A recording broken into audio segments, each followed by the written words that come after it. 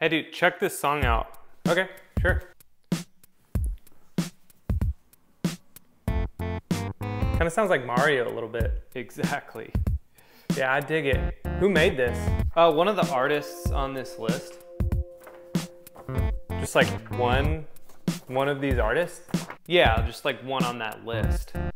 You literally just have this list? That's all, yeah, that's all they gave me. Do you realize that's not helpful at all? How do I know which one actually made the song? When things aren't linked, it gets confusing. You have songs without artists, orders without customers, contacts without companies. But with Zapier Tables, the problem has been solved with the newest feature, linked records. Here's what you can now do and why it matters. If I have two tables, one is companies, the other is leads.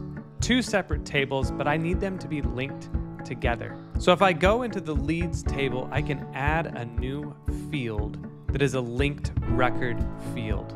I'll call it companies, and I'm gonna select the companies table to link to. I decide which field will show, whether it can allow multiple records to be linked or just one, and click create.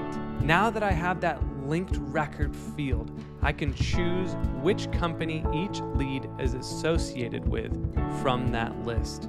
And any change I make in the companies table will show up reflected in that leads table. This is a huge step forward. It's gonna unlock more power for you to use to build just about anything. We'll see you inside of Zapier.